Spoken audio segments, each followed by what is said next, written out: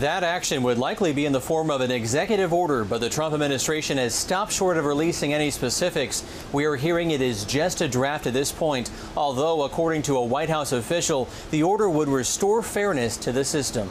President Trump has issued numerous warnings that he's watching social media giants very closely. Massive multinational tech companies have gained enormous power to censor opinions. The commander-in-chief accusing the tech companies of discriminating against conservatives.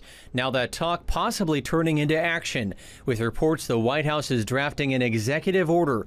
An official told Politico that most of Twitter is liberal cesspools of venom and that the president wants some fairness in the system. Chris, if the White House does move forward with this executive order, could they face lawsuits? I think it's a possibility.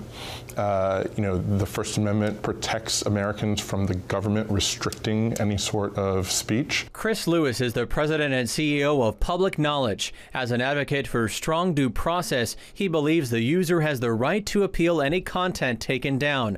Although Lewis says he's not seen evidence of bias against political speech. Social media users share things to express their opinions. Why do you think companies feel the need to silence them?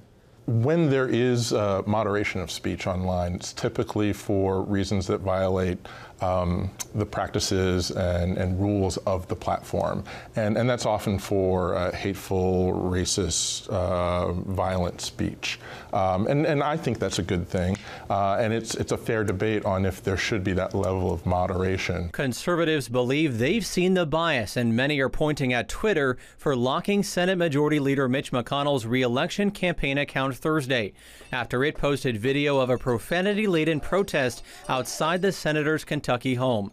McConnell's campaign manager Kevin Golden said Twitter will allow the words "Massacre Mitch" to trend nationally on their platform, but locks out our account for posting actual threats against us. Twitter said the account will remain locked until they delete the video. Is there a concern over violence extremism on social media? There's definitely a concern, and this is why we need to work with the social media companies to fine-tune how they do their moderation. And again, this executive order is in an early stage. It's not even clear what the penalties would be for violating the president's order. Ben Kennedy, CBN News, the White House.